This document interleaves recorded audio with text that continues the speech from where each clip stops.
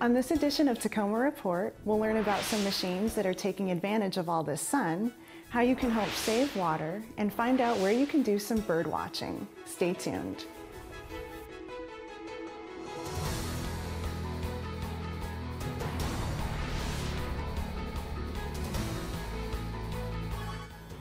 Welcome to this edition of Tacoma Report. I'm Anita Gallagher. Officials at Joint Base Lewis McChord estimate they will transition 6,000 to 9,000 warriors out of service each year for the next 4 years. Many of them will stay in the area and need civilian jobs. Workforce Central is partnering with the Tacoma Rainiers and U.S. Representative Derek Kilmer on the 3rd annual Boots to Work Military Career Fair and Outdoor Expo. This event will provide a way for transitioning military personnel, veterans, and their families to meet employers offering jobs. It will be held on Thursday, August 20th from 9 a.m. to 3 p.m. at Cheney Stadium.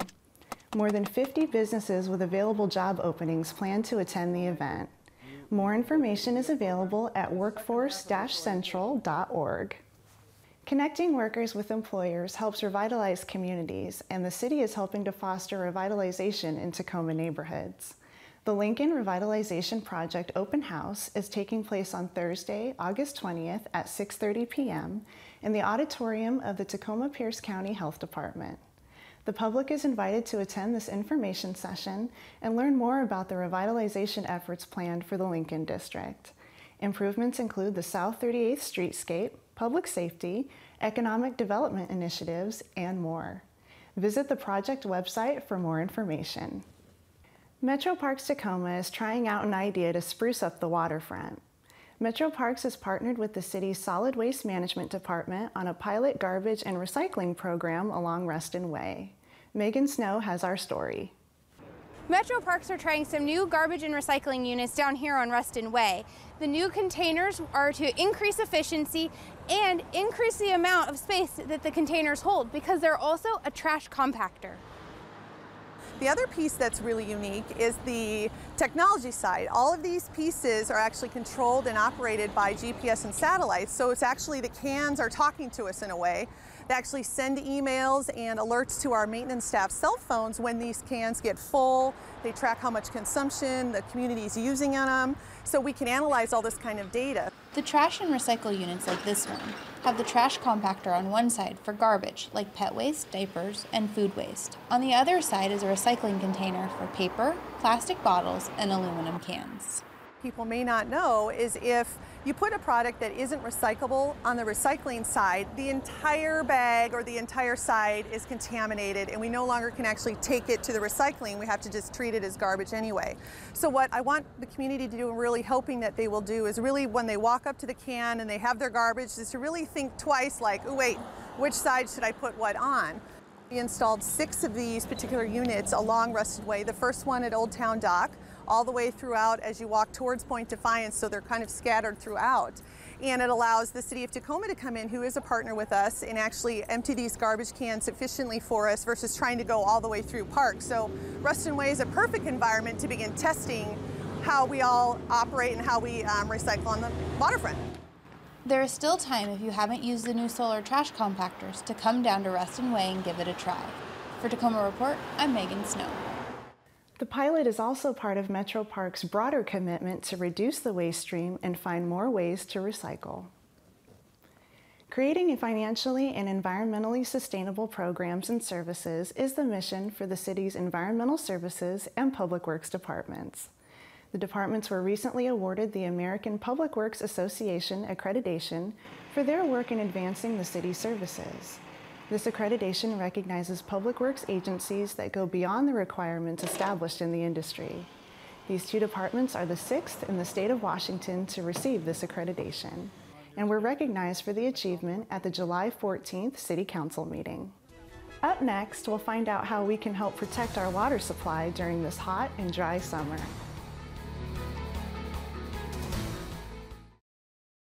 Our record-breaking hot, dry weather this summer and lack of mountain snows last winter have created historic low river levels around our region. With this in mind, Tacoma Water is bracing customers for a possible water shortage. John Phillips has more.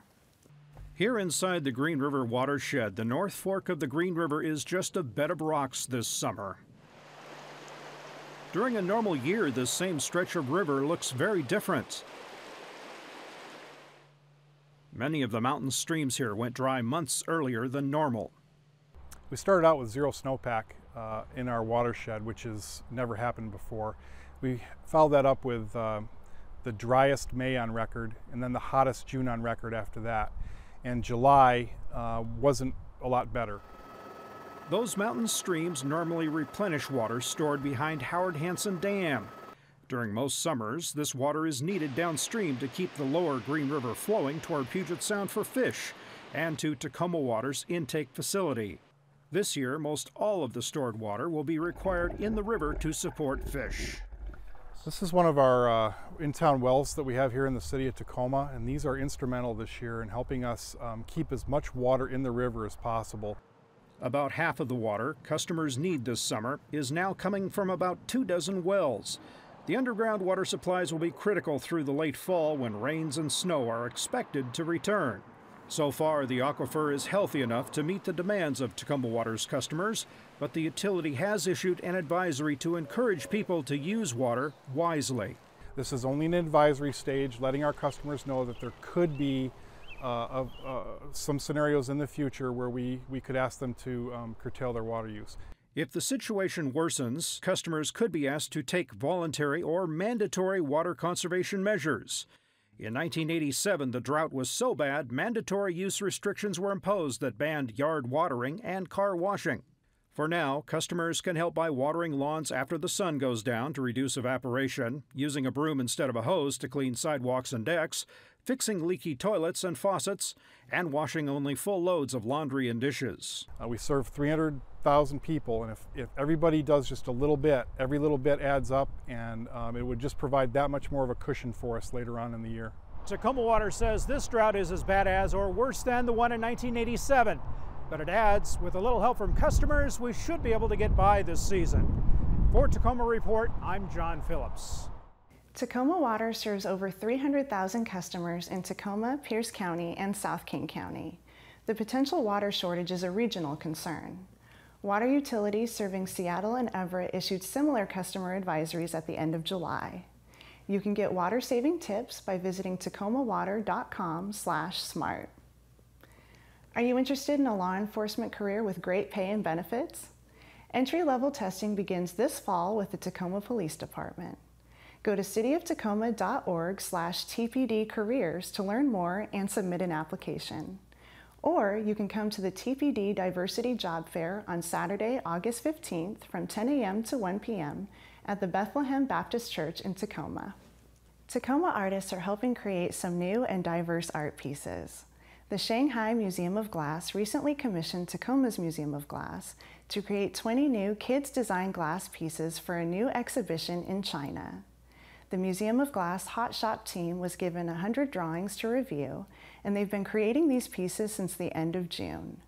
The Museum of Glass recently Skyped with the Shanghai Museum of Glass with live MCs speaking in both Mandarin and English, where visitors had the chance to ask questions and interact in person and through the live stream.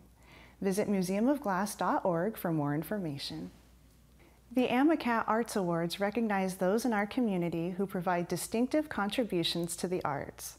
The honorees work hard to support and build our community by innovating in artistic excellence. The Tacoma Arts Commission is currently reviewing all nominations to select one finalist in each award category based on their community impact as well as the quality of their work.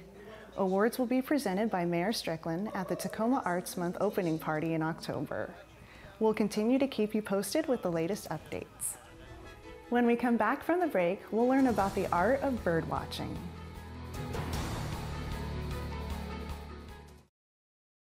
Some of the best bird watching in the state can be found right here in the Tacoma-Pierce County area.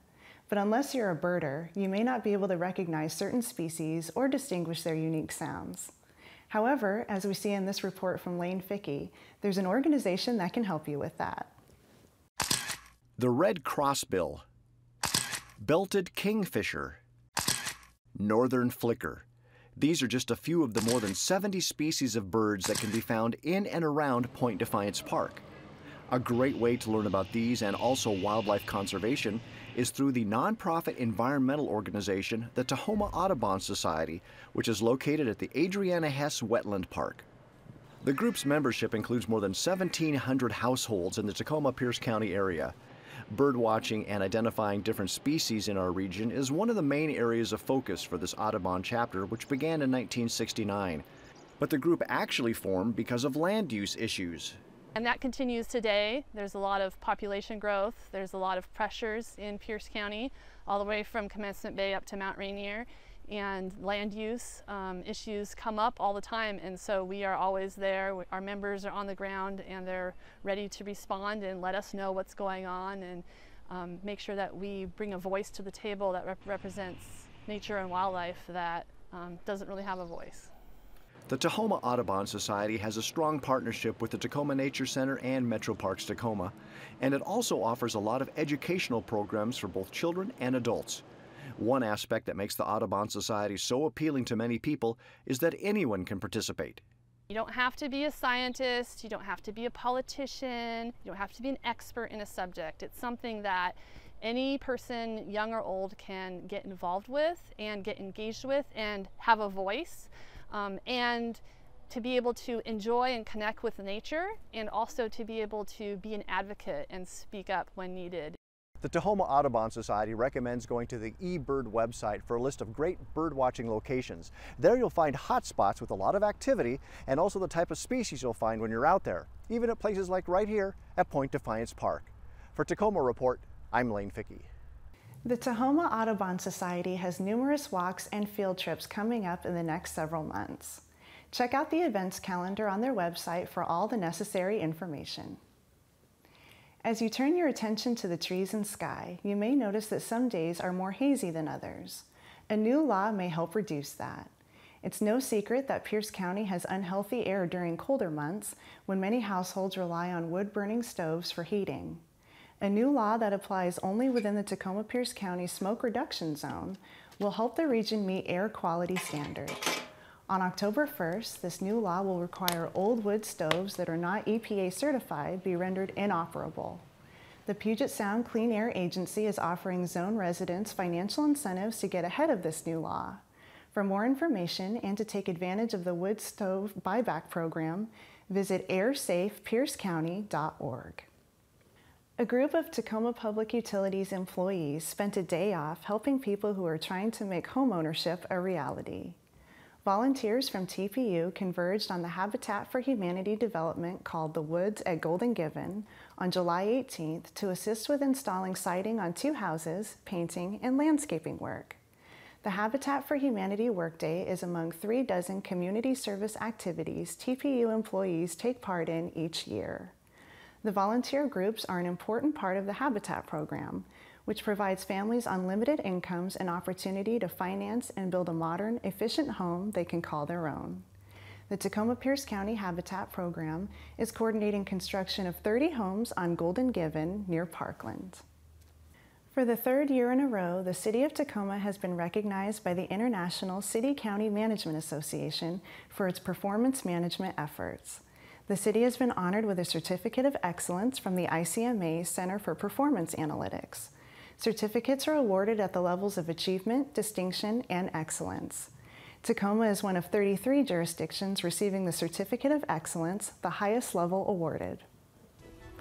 After the break, we'll find out how peace is coming to the community.